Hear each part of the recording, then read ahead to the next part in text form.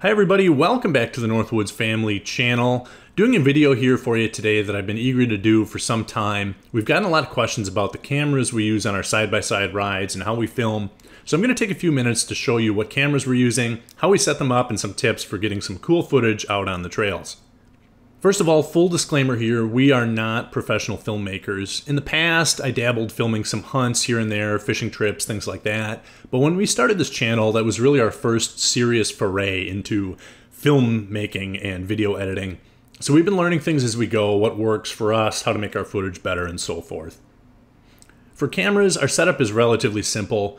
We are mainly using GoPro action cameras to film everything, a Hero 9, a 360 Max, and we were using a Hero 8 as well.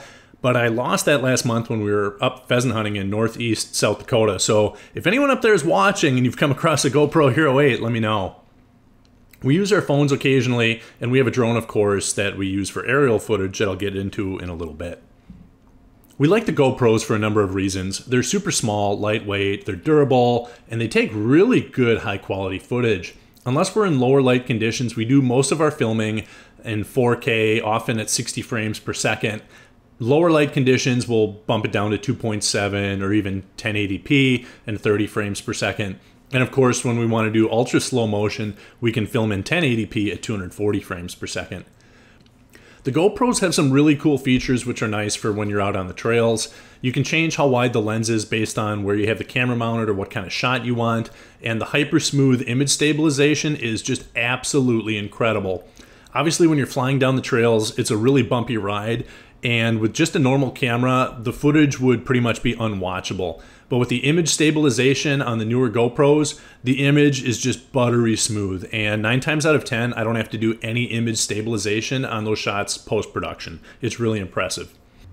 We'll use our iPhones from time to time, either in low light conditions. They take really good video actually when the light is dim, much better than the GoPros. Or, you know, when we just need to take a quick shot of something and we don't want to grab a camera and take it off its mount. One mount that gets some really cool video on the trail is the lower bumper. When filming here, we adjust the camera so the horizon splits the frame in half, and we generally set the lens to one of the wider settings, usually what GoPro calls Super View. This provides a cool look at the trail itself, the surrounding terrain, trees, objects on the side of the trail, objects in the distance ahead, and really gives the viewer a cool sense of speed as you're going down the trail. I generally control the camera with the GoPro remote, and I mount that on the steering wheel. So when I see a cool stretch of trail, I just press the button to record and press it again to stop. I can also hook it up to the app on my phone and even get a live preview of what the camera is seeing and control it from there. One thing to keep in mind with the camera up front, or really anywhere that you're mounting it outside of your UTV, is that it can get really dirty. So you can get some really cool shots, but you have to check it now and then. Obviously, if you don't check it often enough, you may find that you have hours of footage that are worthless because the lens was all covered in mud. Another location we mount the Hero 9 a lot is on our windshield. You can mount it on your dash. We mounted ours a little higher simply because we have an audio cable running out of our intercom system plugged into a GoPro audio adapter. This way we can record our intercom conversations directly onto the footage. We use an aftermarket battery door so we can close the door and run the plug into the side of the camera. As I said, you can also mount it on the dash. So long as you're not concerned with the camera getting wet or dirty, or you have a windshield, you can run that same battery ported door and keep the camera plugged in the entire time so it's always charging and you don't have to worry about the batteries running out. The Hero 9 and the Hero 10 also have a feature called hindsight. This is pretty cool. The camera's always running when you have hindsight on, so when you hit the record button, it will jump back 30 seconds in time. Now it chews through battery a little faster, but of course if you have it plugged in, that's not a big deal. But this is great for when you're riding and you are concerned about capturing wildlife or some other unexpected things on the trail. Those moments when you think, oh man, that was cool, I wish we were recording that. Well, now you always are. You just have to hit the button and it'll go back and record 30 seconds before of what you otherwise would have missed. The 360 Max is a nice camera to mount on the dash too because it's got a forward and rear facing lens. You can use it in 180 degree mode and have it plugged in so the battery stays charged, and you can flip between the front and rear cameras. The downside is that in 180 mode, you only get 1080p resolution. It doesn't have hindsight, and you can't plug in an external mic with it. So some pros and cons of each of the cameras. That said, the 360 Max gives you some really cool options to take some incredibly cool footage because the camera is a 360-degree camera. You'll see some footage in our videos where it looks like the camera is floating along in front of the UTV as we're driving. These shots were taken by the 360 on an extended arm mount or on a selfie stick. As long as the arm itself is positioned directly underneath the camera body, the camera software edits out the arm where it stitches the front and the rear images together. So it looks like the camera is just floating out there, almost like it was a drone. Obviously, this is a really cool way to get some great panoramic views while still being able to see the machine or being able to introduce some movements into the shots, looking forward and then panning around the rear. This is all easily done in GoPro's free editing software, and then we'll export that and drop it into Adobe Premiere Pro when it's all said and done. So I mentioned the front bumper mount, the dash mount, and the windshield mount. Aside from that, there are some different places we'll mount the camera for some cool shots, and honestly, it's just up to your imagination how creative you want to get. One of the shots I think is the coolest is sticking either the Hero 9 or the 360 on a selfie stick and then shoving it down near the tire. It provides a neat perspective, you get a really cool sense of movement and the ruggedness of the trail. When you're done with the 360, you can, get some really cool movement post-production and cool shots of the machine too. We'll use the selfie stick to hoist the 360 up above the machine too for those panoramic shots that we also want to show the General in. We'll use this bendable extension arm mount a lot. We clamp it into different places on the machine, looking over the driver's shoulder, looking back at the kids, or anywhere else you can imagine. We'll clamp it facing rearward sometimes. Again, your only limitation is your creativity.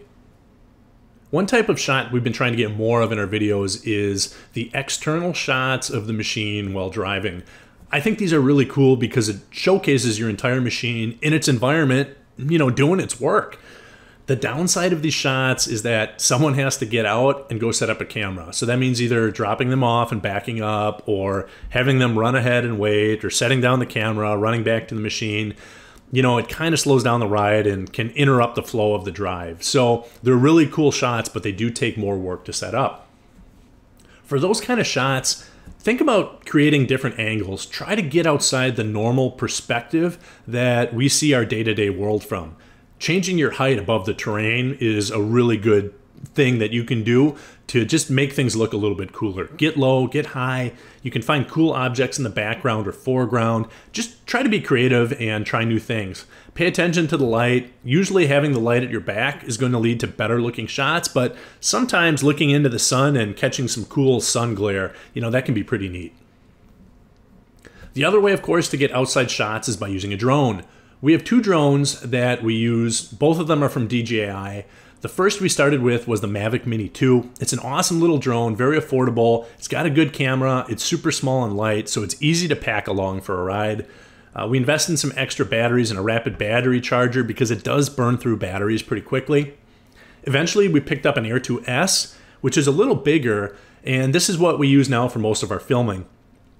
The Air2s is faster, so it can keep up with our side-by-side. I want to say it can do over 40 miles an hour. It can fly in higher winds, the camera's better, it has some automatic tracking features and obstacle avoidance sensors, which are nice, though none of that is foolproof, you still have to fly carefully.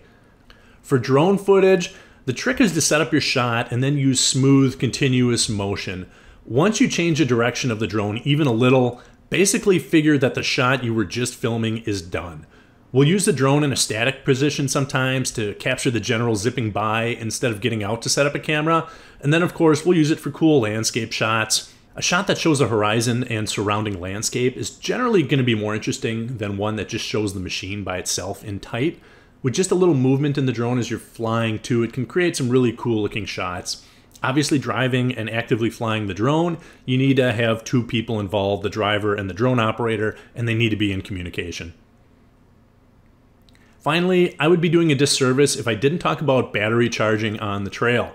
We picked up a bunch of aftermarket batteries off Amazon and a spare charger. For a heavy day of filming, I want to have at least 4 batteries with me for my main camera. 1 in the camera and 3 on the charger that we then plug into our 12-volt outlet.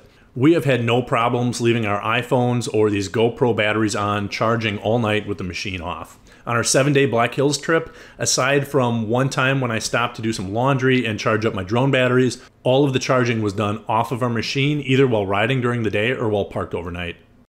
So those are the cameras we use, some of the accessories we use, and also some of the positions we mount the cameras in. We'll wrap up this video with just a few tips for filming that we've learned, mostly the hard way as we've embarked on this journey over the last year. The first tip I can give you is when you're filming, have a story in your mind that you want to tell. It may not turn out exactly as you're thinking, but if you have kind of an idea where you want your video to go, it's going to help a lot. It's going to help you create the shots that you want to get. I've seen a lot of cool footage from the trails, but generally I think people enjoy videos more when there's a story that goes with it. Even in the coolest, neatest looking terrain on the most awesome trails, just watching riding videos can tend to get a little boring after a while. My second tip is be sure to take plenty of B-roll video, especially when you're starting off. You'll want that B-roll footage to fill the time in between when you're talking to the camera or to set to music when you're riding. When you start out, if you're like us, your first few videos, you'll probably realize when you're trying to edit them that you should have taken more video. On the flip side, you may get to the point where you realize you don't need to take so much footage and you're just wading through tons and tons of footage trying to find the right clip. With time, you're going to start to recognize what are good shots, what you need to take, and what you can let go. My third tip is take long, smooth shots with your camera. Unless I'm following some action, I try to keep the camera pointed in one direction or make no more than one panning motion for at least 10 seconds. If it's worth turning your camera on to record, it's worth recording for at least 10 seconds. This will give you a much easier time when you're editing post-production. Nothing is worse than trying to watch a video where the camera pans left, then right, then back up, then down, and you're just bouncing the viewer back and forth across the screen like it's a ping pong ball. It's just not fun to watch. All right, my fourth tip is when you are talking with the camera, give yourself plenty of lead-in time and lead-out time. In other words, when you're done talking, just smile and look at the camera for another 5 seconds. Same thing before you start talking. Just stand there, look, and smile at the camera for 5 seconds without moving before you start. It's going to make your editing so much easier. And then number 5, my final piece of advice is that you have to accept that whenever you are filming an activity, something is going to suffer a little. Either that's going to be the activity or the filming. You can't do both 100% all the time. Every time we have to launch the drone or set up a shot outside our machine or stop to change a camera battery, it interrupts the flow of our ride. So just understand that and find a balance that works for you. We've had days where the riding or the camping or the hunting or whatever we're doing is just too much. It's a little overwhelming. And when that happens, we generally cut down on our footage or we only take the easy shots. Or sometimes we even turn off the camera completely. And we do that just so we can enjoy the moment as a family. Not everything you do is going to turn into a great video or frankly, even a usable video. The idea behind all of this for us is just to have fun as a family and to have some cool outdoor experiences that we'll remember. When we look back at our adventures, we really don't think, wow, that was an awesome video we made. We tend to think, wow, that was a really cool adventure, or that was an incredible trip. So for us, when we have to choose which one to do better, the adventure or the filmmaking, we're going to choose the adventure every time. Well, that's it for our video on how we film our family adventures here on the Northwoods Family channel. If you have any questions, drop them in the comment section below. Same if you do some filming yourself, link your channel down there for us. We'd love to check it out, hear your ideas, and see how you do things. We love watching other channels and seeing some cool creative ideas that other people have, and we hope people are doing the same with our channel.